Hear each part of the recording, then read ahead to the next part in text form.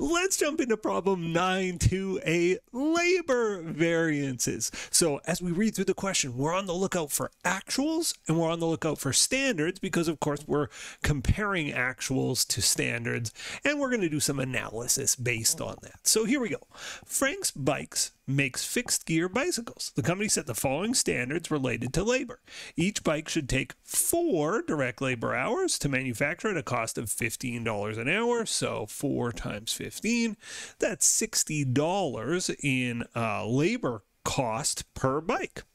For August, the company produced 160 bicycles and employees worked 700 direct labor hours.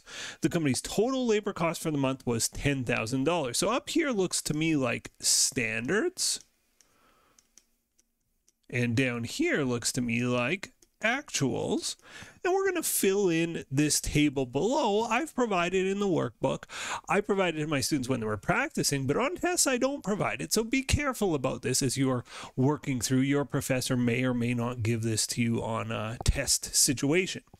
AQ, though, for labor, it's the actual quantity of labor hours worked. You often see this denoted as AH, also actual hours in other textbooks. I just say AQ to be consistent. It's less to memorize. Everything's AQ, AP with me. And AP actually is often AR, actual rate, in other textbooks, but I just say AP, price per hour of labor. So our actual quantity of labor was 700 direct labor hours. And our actual price per hour, well, we paid $10,000. $10,000 divided by 700 hours is $14.286. $14.286. So, $14.29 an hour, essentially.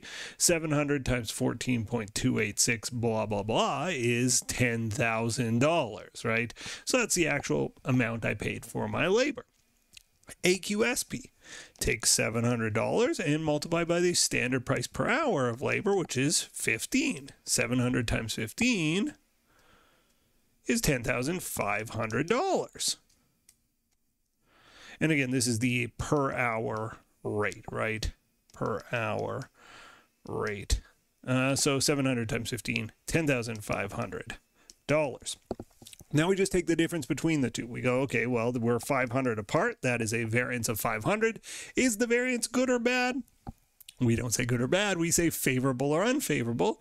Well, we actually paid our employees around $14.28 an hour. Our standard says we pay them $15 an hour. This is favorable for the company. The company saved money here on wages. Now, why would that have happened? Well, maybe we had a more inexperienced workforce. We had some turnover.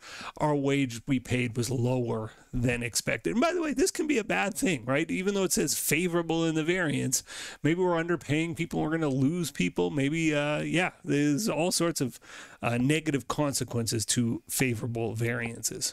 Okay. SQSP. So SP, $15 an hour. That's our standard wage rate, or our expected wage rate for our direct labor workforce. SQ, we answer the question. Given the actual level of output at the actual output, how much, in this case, labor should it take? How many labor hours should it take? So given the fact, you look at like whatever the company makes, look at whatever the output was. Company made 160 bicycles in the month. And you go, okay, given the fact that I made 160 bikes, how many hours should it have taken? And the answer is 4 hours per bike. This should have taken 640 direct labor hours. So if I told the entrepreneur, Frank, before the year or before the month, I said, hey, you're going to make 160 bikes next month. He would have said, okay, that'll take 640 labor hours. This is how many employees I need to bring in. In actuality, it took 700. So they were a little bit off there. So 640 is our SQ.